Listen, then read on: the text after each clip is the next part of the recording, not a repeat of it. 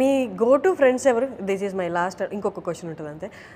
Me go to friends ఎవరు? ఎక్కువ ఎవరితో హ్యాంగ్ అవుట్ అవుతారు సినిమా? గో టు ఫ్రెండ్స్ నా గో టు ఫ్రెండ్స్ ఎప్పుడు నా go to friends and only go to friends అని అడగండి మీరు. My go to friends and only go to friends are my Dilsukhnagar friends.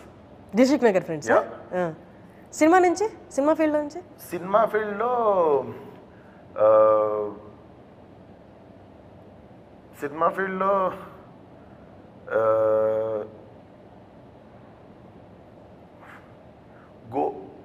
Go to friends in cinema అంటే ఏమో నాకు తెలిసి ఇక్కడ అందరూ ఒక ఎవరి పనులు వాళ్ళు బిజీ ఉన్నారు. ఫ్రెండ్షిప్ ఉంటుంది కానీ ఫ్రెండ్షిప్లు చూపించుకునే అంత టైం లేదు ఎవరికి. బట్ కలవడం కానీ క్యాజువల్ కలుస్తుంటాం. తరుణ్ ఈజ్ లైక్ ఒక నైట్ కూర్చొని మాట్లాడుకొని have a drink kind of. Tarun, రానా అన్న అండ్ మీరు ఫ్రెండ్స్ అంటారు కాబట్టి friends and well wishers kind లో చెప్తున్నాం. తరుణ్, రానా అన్న and yeah we all meet like ఇప్పుడున్న యాక్టర్లు కావచ్చు. Sandeep is like very good well wisher of mine. Sandeep is very good well wisher of mine. Sidhu is very good well wisher of mine. So Sirish always admires our work and Sailesh makes sure he keeps in touch. My hit director my గుర్తు తెచ్చుకోవాలి, మళ్ళీ ఎవరైనా మర్చిపోతే మేము గుర్తులేం. It's okay, అయితే నేనే ఆపేస్తానండి. Okay, సరిపోతుంది.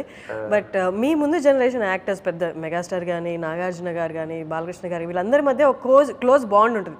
బయట ఆడియన్స్ దాకా వస్తే అది ఎట్లా, అది వేరు వార్ ఏంటి ఫ్యాన్స్ వార్లు అంటే అవి పక్కన పెట్టేస్తే వాళ్ళ మధ్య మాత్రం గ్రేట్ బాండింగ్ ఉంటుంది, గ్రేట్ అండర్స్టాండింగ్ ఉంటుంది. ఒక మధ్యలో ఒక వీడియో కూడా చూశాను, నాగార్జున గారు ఎప్పుడైనా మనసు బాగాలేనప్పుడు చిరంజీవి గారికి కాల్ చేస్తారని, they have a time together అని. అలాగా ఈ జనరేషన్ మీ జనరేషన్ యాక్టర్స్కి మంచి బాండింగ్ ఉంది అని చెప్పొచ్చా? అపార్ట్ ఫ్రమ్ కాంపిటీషన్ ఎలాగా ఉంటుంది, అది we can see that. Competition ఉండాలి, అది మైండ్లో లేకపోతే you can't have one more challenge to cross. ఎప్పుడు ఫ్రంట్ అండ్ బ్యాక్ కాంపిటీషన్ ఉంటూనే ఉండాలి. బాండింగ్ అంటారా, బాండింగ్ వదిలేస్తే ప్రాబ్లం లేదనిపిస్తుంది నాకు ఎవరితో ఎవరికి. ఎవరి పంచాయతీలు అలాగ ఉన్నాయి. సో ఎవరితో problem లేదనిపిస్తుంది when ever I meet this people. అందరం కలుస్తుంటాం కదా, సడన్గా కలుస్తుంటాం. అండ్ అందరికి ఇక్కడ ఒక కామన్ పాయింట్ ఉంటారు, రానా దగ్గుపాటి అని. So heal make sure like once in a while everybody gathers at one place.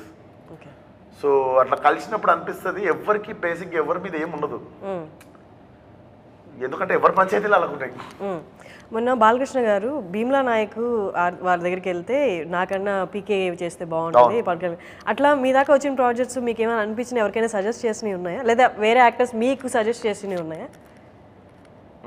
లేదు, ఎందుకంటే నచ్చినేను ఉంచేసుకున్నాను.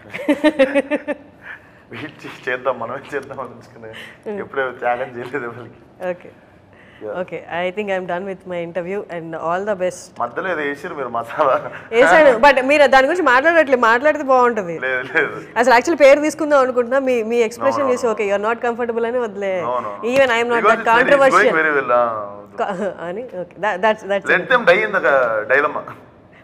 ఈజీగా అందరికీ తెలుసు, కింద వచ్చేస్తాయి names. Anyway, thank you so much Vishwak Sen గారు. మీకు గామికి all the very best. Thank you. Me future projects గురించి చెప్తారా? But it's okay. లైక్ నా ఫ్యూచర్ ప్రాజెక్ట్స్ అంటే now I'm doing gangs of Godavari will release, later on mechanic Rocky will release, దాని తర్వాత Laila will release in under shine screen. Mechanic Rocky is under SRT, Ram టల్లూరి గారు producer. Gangs of Godavari సిద్ధారవంశ్ అన్న. ఈ 3 సినిమాలు అయిపోయిన తర్వాత మన దసరా ప్రొడ్యూసర్ సుధాకర్ చెరుకూరి గారితో ఇంకో సినిమా. అమేజింగ్. ఇది ఇప్పటికి ప్లాన్ చేసి పెట్టాను. Great, thank you. Thank you so much.